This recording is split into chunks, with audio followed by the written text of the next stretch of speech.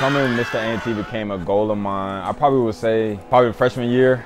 When you're like an executive position on the Student Government Association, most of the times you have to follow the agenda of the university and to meet specific deadlines, kind of carry yourself in a certain manner and to align your lifestyle to some of the aspects or stereotypes that the university or administration sometimes wants you to fit in with these leadership roles.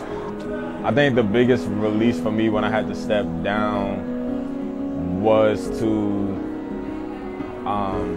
kind of have my own agenda and my own schedule when it came to just being a student at A&T. It allowed me to kind of just take a step back and allow me to breathe a little bit more and to kind of gain some aspects of my life and aspects of myself that I may have lost within the Mr. A&T process. Studying abroad not only allowed me to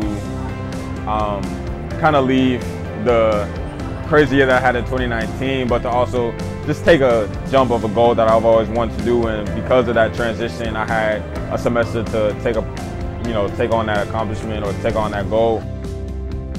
Fun!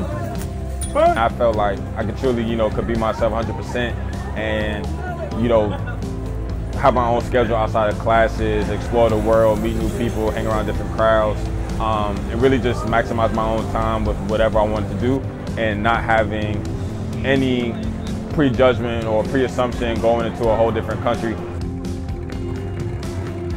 If I had to do it all over again and choose between the two, I probably would choose Mr. A&T.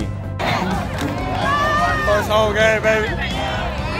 And I think that role, that position, the experience that I gained all in one, maybe the person I am today.